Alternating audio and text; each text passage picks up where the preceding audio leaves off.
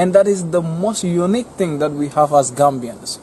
Like, we interact with one another, we live with one another. It doesn't matter how big the family is. We share everything, no matter how little it is. And people are content with that.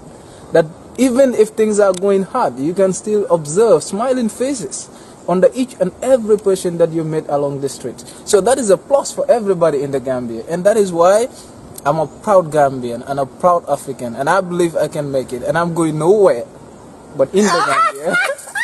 Nobody is going to do it for us. That's right. If we are all running away, you know, when are we going to make it? We have to stay in Africa, develop in Africa, and then show to the world that Africa have a better image than the one they portray in the West. I think this is what we all need to do as Africans. And then we promote that as Pan-Africans and also as Gambians. Excellent. I couldn't have said it better myself, actually. You know, I propose that you come and do some shows with me. This brother's got it going on.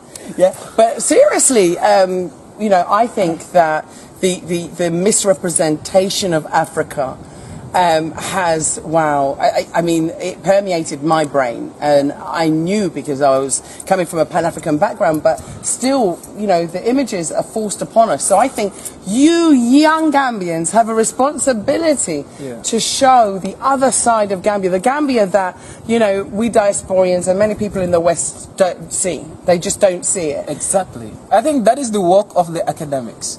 That is the work that we need to do as young scholars. For far too long, people have been portraying Africa negatively to the outside world. And we know that that was done by individuals whose sole aim was to dominate Africa, to exploit Africa's resources, and then to continue to colonize us politically. Now, our role as academics, as young scholars, is how do we make sure that this picture is changed from the literature itself, going back to rewrite the books, to rewrite the history of Africa, and then to show to the world that we have a better image that the world is actually seeing as of today. And then you also come to realize that we need to invest in Africa, because foreign investment always leads to capital flights and etc. Because people who come in and invest, at the end they can take all the resources, and then you come to realize that it becomes another challenge for us. But when Africans invest, the money stays in Africa, which is a plus. It can enhance, it can help when it comes to employment, when it comes to, you know, coming up with all the facilities and then enhancing the development that we own, that we all desire as Africans and etc. I think that is what we need to do as we speak, and that is what we all Africans need to be thinking into that particular line, like trying to see how we can repent that particular picture shown by the outsiders about Africa. Because they, in fact, let me tell you, there was this quotation that I read. It was actually done by a British parliamentarian, Lord Macaulay, in 1835. He speaks about Africa, and then he said, in order for the West to dominate Africa, they need to overthrow our very backbone, and that is our education system.